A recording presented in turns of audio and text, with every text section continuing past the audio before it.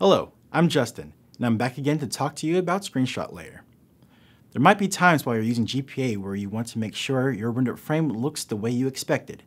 You might be applying experiments to change textures, buffers, or scissorrects to improve performance, but you want to see the visual impact of your changes.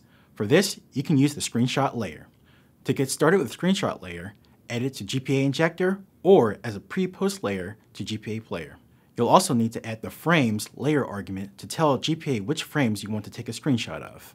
For example, this will take a screenshot of frame 200, this will take a screenshot of frames 30 to 40, this will take a screenshot of frames 38, 47, and 89, and this will take a screenshot every 10 frames starting from frame 50. Finally, this will take a screenshot every 5 frames between frame 30 and frame 70. Remember, frame numbers start at 1.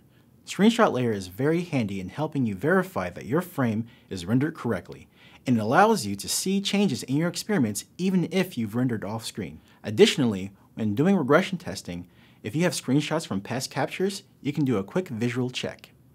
Try out the Screenshot Layer to help your profiling process. Thanks for watching. Check back soon for our next episode of Intel GPA Framework Quick Tips. Remember to like this video and subscribe to the Intel Software YouTube channel, and to learn more about this topic, follow the links in the description.